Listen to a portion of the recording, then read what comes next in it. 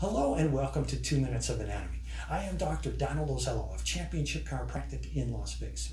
The lumbar plexus and the sacral plexus are networks of nerves located bilaterally, which arise from the spinal nerve roots in the lower thoracic spine, the lumbar spine, and in the sacrum. The lumbar plexus arises from spinal nerve roots T12 through L5, and the sacral plexus arises from spinal nerve roots L4 through S4.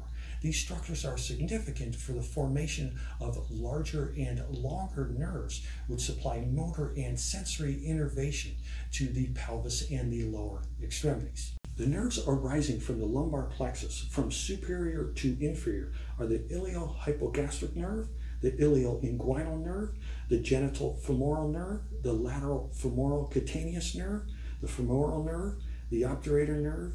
The iliohypogastric nerve is created from spinal nerve roots T12 and L1. The ilioinguinal nerve derives from a branch of the L1 spinal nerve. The genitofemoral nerve arises from the superior aspects of L1 and L2. The lateral femoral cutaneous nerve comes from the L2 and L3 spinal nerves. The femoral nerve ranks as the largest nerve that arises from the lumbar plexus. It is created from spinal nerve roots L2, L3, and L4.